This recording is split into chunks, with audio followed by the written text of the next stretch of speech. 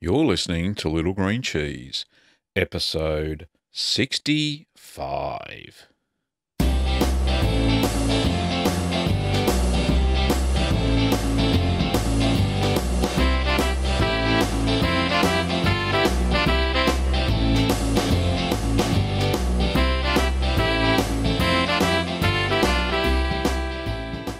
Well, welcome back, Curd Nerds. I'm Gavin Weber, and this podcast is where you can learn about cheese making at home.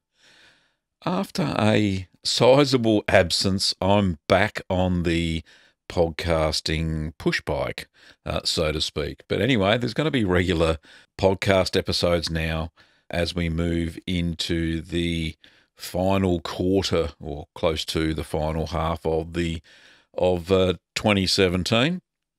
So, what's been going on in my cheese world? Well, quite a lot.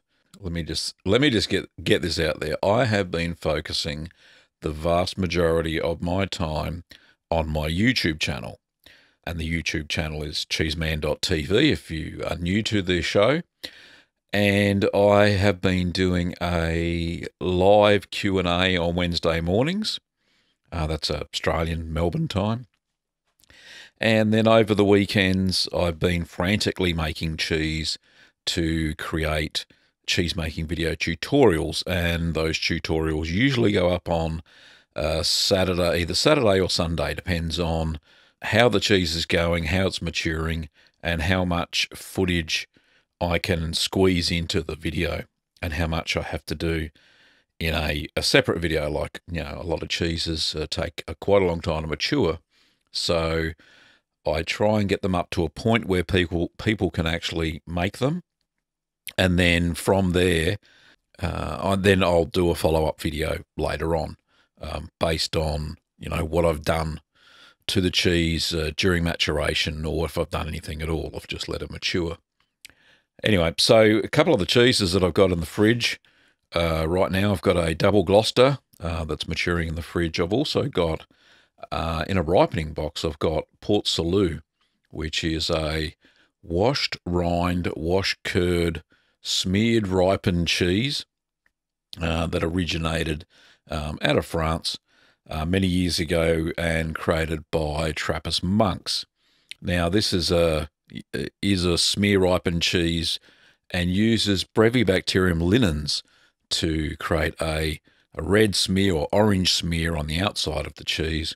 And it's really a ripening bacteria. And what that does with the addition of mesophilic culture that you initially inoculate the milk with, you also add in Brevibacteria linens, just a little bit of it, and that helps and give this an amazing flavour. It really is. If you've never made a smear ripened cheese before, you're missing out. You really need to give it a go, because I find that, and I've made 2 or 3 now, and they are just amazing. They may smell, the Brevibacterium linens is very similar to the bacteria that lives between your toes, of all things, but it's not the same bacteria. It's similar, and it has, when it ripens, it does pong just a little bit. Pong in Australian means smell. So you get used to the smell when you open up the ripening box and you and you wash the cheese twice a week. You get used to it. Certainly, Kim doesn't get used to it. She complains every time I open up the cheese fridge, but when she eats the cheese, there's certainly no complaining there. So it's something you just got to put up with if you're making those type of smear ripened cheeses. Anyway, we've got an action-packed show today. So what I'm going to be doing is going back to the old format, because I don't do a pre-recorded Ask the Cheese Man anymore on YouTube. I do a live stream instead. I'm not going to use those live streams. They're too choppy to reformat the content into something that's suitable for a podcast. So what I'm going to do is go back to the older type format where we have some news. So I'll read some news out that I've found on the interwebs. Basically talk about a cheese of the month, and then we're going to listen to and reply back to some listener questions that have been sent in via voicemail. Now, because I haven't recorded the podcast since, I think it was April 2017, and it's now, August 2017, I have swags of voicemails. And for all those who have sent them in, thank you so much for being patient. We will do 2 or 3 or 4 today, depends on how short they are and how easy the answers are, and we'll go from there. Anyway, bear with me over the next few weeks. I'll get through quite a few of them, but do send them in. Go to littlegreencheese.com and use the SpeakPipe widget. It's on just about every podcast episode, and you won't have any trouble recording a voicemail question for this show. If you want to do it live and you want to get an answer straight away, then Wednesday mornings on cheeseman.tv is where you should go to get an instant answer. However, if you're happy to wait, like a lot of these people have, a lot of these curd nerds have, then voicemail will be sufficient. Anyway, it's time for the news.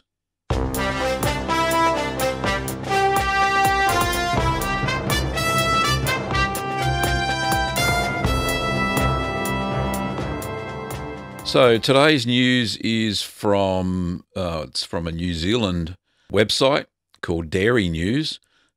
We mustn't have dairy news here in Australia. But anyway, the title is Fonterra resumes pizza cheese production in Oz, which is pretty big news apparently. So Fonterra is eyeing a bigger slice of the booming Asian pizza business for its Australian-made cheese. Mozzarella production is resuming in Australia at the Co-op's new cheese plant in Stanhope, Northern Victoria. The plant will officially be opened on Friday. So that would be, this week. So it's going to open this week. So Fonterra Australia Manager Director Renee Dedoncoeur says China particularly has strong demand for the cheese, which tops at least half the pizzas made there. In China, the growth of Western-style food service outlets has meant more opportunities for Chinese people to try cheese, and many are developing a taste for it, particularly on pizza. The market potential is enormous. I dare say it is, seeing there's, 1.2 billion people in China. Anyway, I'll read on. Farmers Jared and Courtney Island run a 450-cow dairy farm in the rural town of Lockington in northern Victoria. Their fresh milk is supplied to Fonterra's Stanhope plant and will be used to make mozzarella for China. Courtney says he enjoys seeing his milk going to high-value mozzarella for China. My family loves eating pizza, and we can tell our children our farm's milk goes into making mozzarella for pizzas in China. Stanhope's new cheese plant coming online gives us confidence in a strong, sustainable future for dairy in Australia. Goes on to say about 40% of people in urban China now eat at Western-styled fast food outlets once a week, and the use of dairy in food service has grown 30% in 5 years. As disposable income rises in China, spending on dining out is growing, and pizza is a popular menu choice. Yep, so that's basically what's going on. So Stanhope, which is a couple of 100 kilometres away from where we live, is going to have a brand new cheese making plant, which is fantastic news. So the cheese of the week. I have had many requests for a brie video tutorial. Now, I've made brie once before, and the problem with the way I made it was I only made it with 6 litres of milk, and it was too thin. It was only about, it had to be a centimetre high, and that is not the right height for a brie. And what happened when I flipped it over, and I'm using must be, I don't know how wide the mould is. It's rather large. It's a half brie mould, so half the size the normal brie wheels are. It must be about nearly 20 centimetres across. so quite large. And when I flipped it over, the cheese broke in half, and it wasn't growing mold like it should have been. All sorts of things were not happening to this brie that I was trying to make. So remember the difference between Camembert and traditional Camembert and traditional brie is the size of the wheel and I think a few degrees in temperature during production and a few other little slight nuances. But really, it's the size of the cheese. Those little cheeses you get that look the same size as Camembert are not brie. They're petite brie or petite brie, small brie, and they're mainly for the consumer market, or the supermarket consumer. Normal size brie is large size, and you usually see it sold in wedges, so quite large wedges of cheese. So I'm going to give brie a go very soon. However, Kim and I are actually going to a cheese festival here in Melbourne. I think tickets are nearly sold out. It's called the Mould Festival, as in M-O-U-L-D, mould. And it's going to be a cheese and wine sort of thing. There's going to be cheese makers from all over Australia. And these are artisan cheese makers who sell small batches, not big production companies like Fonterra or Bega. Yeah, they're the main ones here in Australia. But so they won't be the big players. It'll be the small players, the people who have their own small dairies, make their own cheese, value add sort of stuff. So it should be really interesting to see different styles of cheese. And I think there's some small brewery ciders and beers and wine makers as well. So Kim and I should roll out there full of cheese and full of a few drinks. So that should be quite interesting. That's happening on the 2nd of September. So that'll be in Melbourne at North Melbourne in, I think it's the Meat Market. But anyway, go on. I'll put a link in the show notes. I think tickets are just about sold out anyway. So if you can get your hands on some, I think you're quite lucky at this stage, seeing it's only like 2 weekends actually, until the Mould Festival. Should be good fun. Kim and I are going to do a vlog of the event, just a quick one. Yeah, it should be good fun. Anyway, so that's for the cheese of the week. Let's get on to some listener questions, shall we?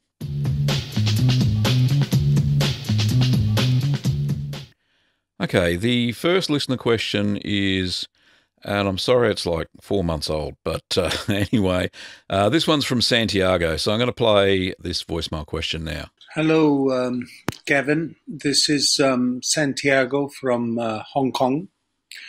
I would like to comment on your last video where you explained why you make cheese at home and why it makes a financial sense to make cheese at home. Well, here in Hong Kong, cheese is outrageously expensive, but so is everything else. I have sort of calculated that the cost for making cheese at home, whether it be from fresh milk,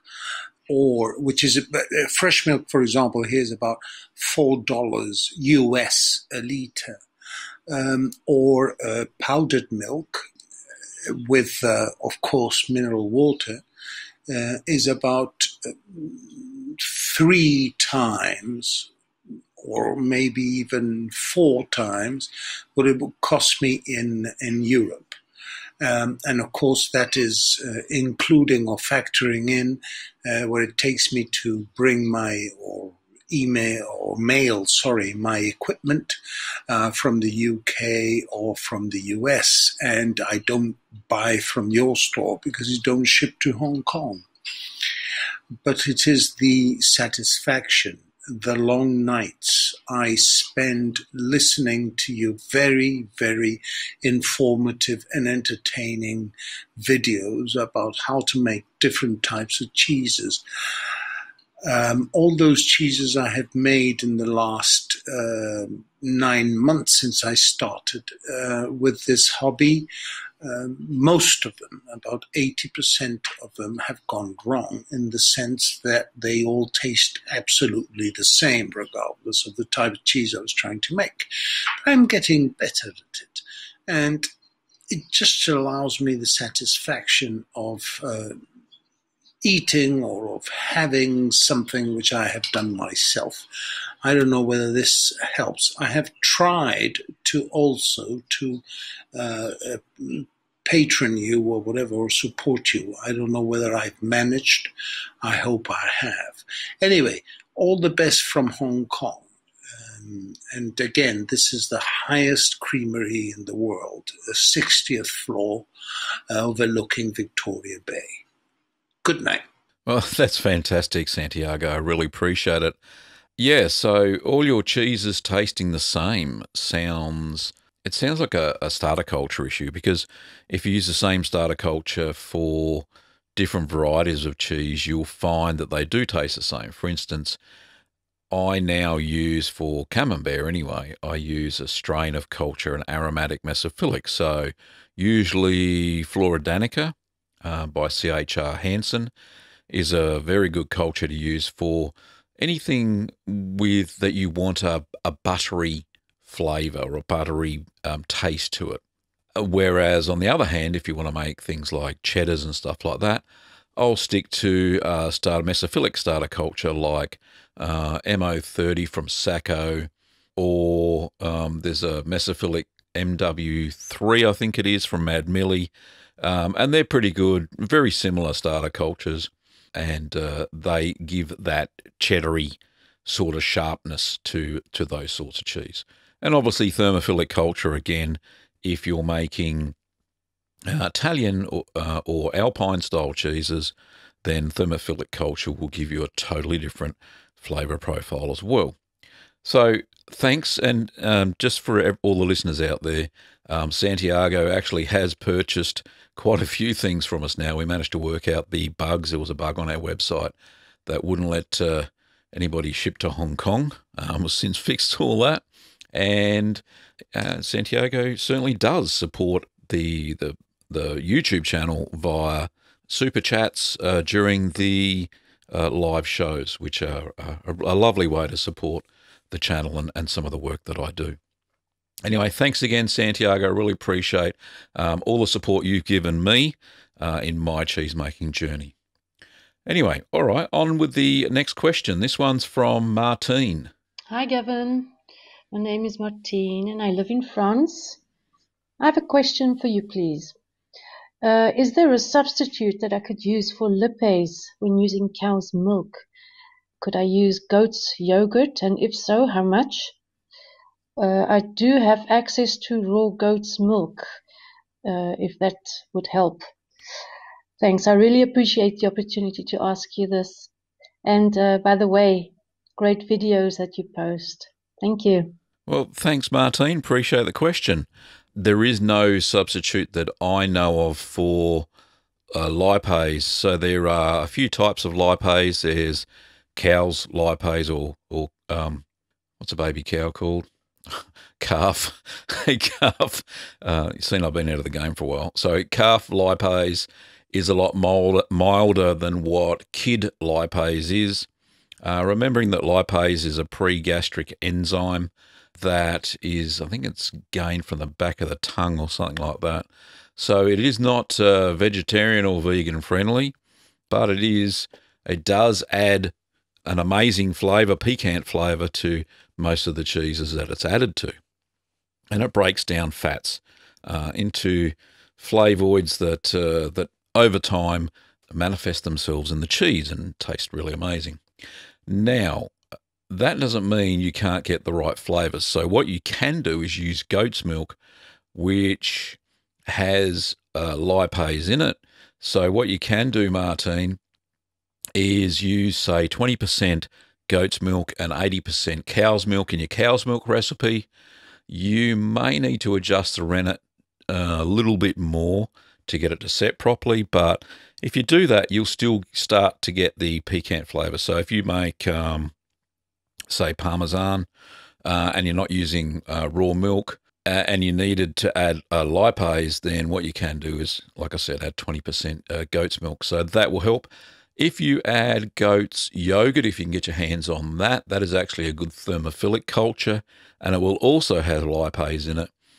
So not only are you adding a starter culture when you use yogurt, and when you do use yogurt, for the ratio that I do normally is about 3%. So that's 170 grams of yogurt to 12 litres of milk, and that'll give you enough to inoculate the milk. Hopefully it won't smell too yogurty, but it will work as a thermophilic starter culture as well. So, Martine, hopefully that answers your question, and sorry it's taken me so long to put it on the show and get it out there. Anyway, the next one is from, not sure. Anyway, let's play it and see what happens. Hi, Gavin. My name is Elgendy. I'm calling from Belgium. I have a question for you. Are you able to make Old Amsterdam cheese? Please let me know if you do. Thank you very much. Bye.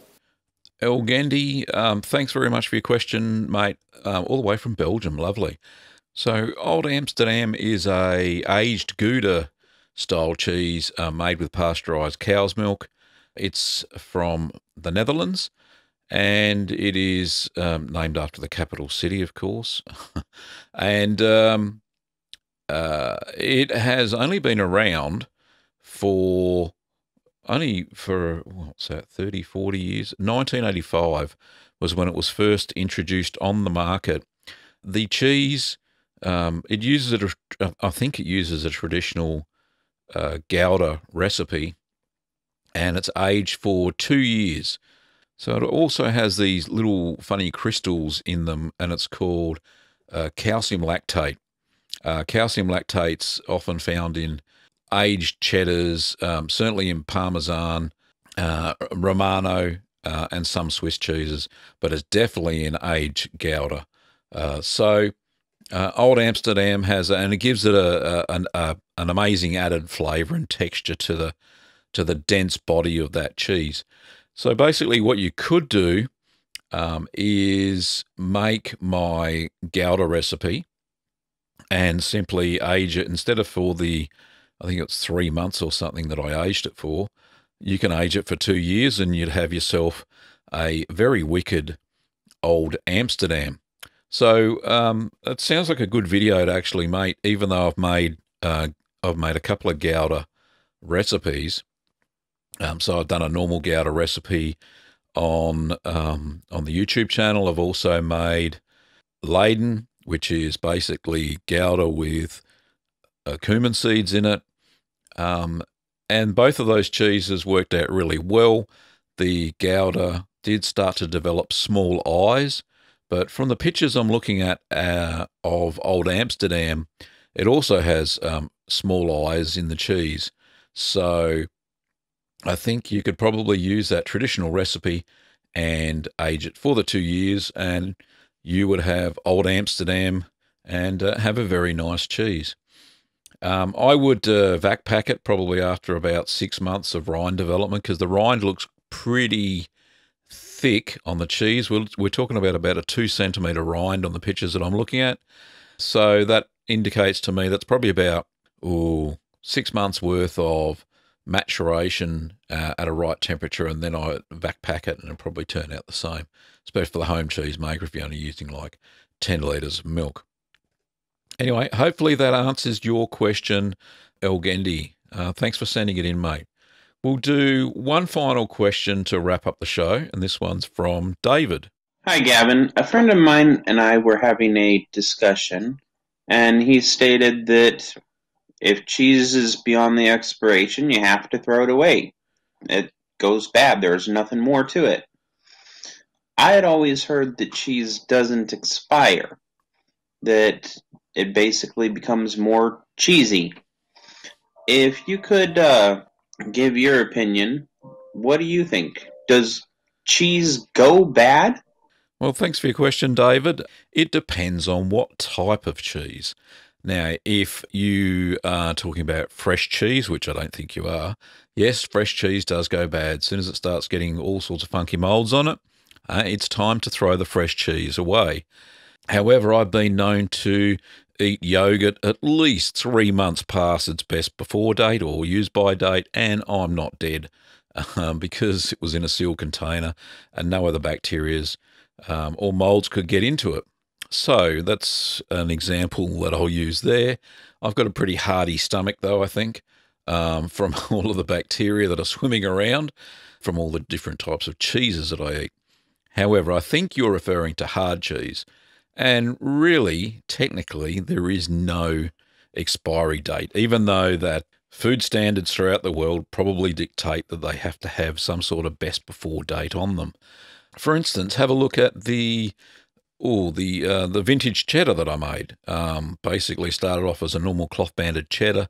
At 6 months, I took the cloth off, tried it. I liked it, but I didn't like it enough to eat it all. So I let it age for another 6 months. So that's 1 full year of cheese just sitting at 13 degrees Celsius, in the right conditions, of course. And that matured and turned into a fantastically, I don't know if that's a word, an amazing cheese. And same as I've made Manchego and Parmesan, and they've aged for at least 18 months. So there's a year and a half sitting at, 13 degrees Celsius, and they certainly don't go off. They just get better with age. Now, you have to make sure that you don't get unwanted molds, and unwanted molds usually come in the form of black mold. So if it's got black mold on it, and it depends on how far the roots go down into the cheese, then the cheese could be bad. But if it's stored in the right conditions and it's free from black mold and most other molds, and it's wiped clean and all that sort of stuff during maturation, then the cheese just gets better and better and better. And the flavors in the fats fats get broken down by the rotting starter cultures and turn them into flavoids. And they really do give you an amazing flavor profile. So your friend is partly correct. If you're talking about fresh cheese, then yes, they will expire and become bad. However, if you're talking about aged cheeses or hard cheese, then no, you can age them for a very long time. In fact, there's been cheese found in tombs, dating back thousands of years, and they still reckon the cheese is okay. So there you go. So yes and no is the answer. Hope that helps, David. Well, that's all we've got time for this week. We're up to the 30-minute mark. I don't really want to go much longer than that because the average commute is only about 30 minutes, so I've been told. Or I'll run out of questions for next week's show.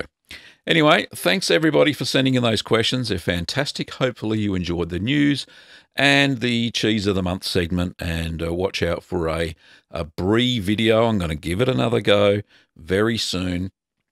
And that will be on cheeseman.tv. So for upcoming cheese-making workshop dates, you can check those out over at littlegreenworkshops.com.au/cheesemaking.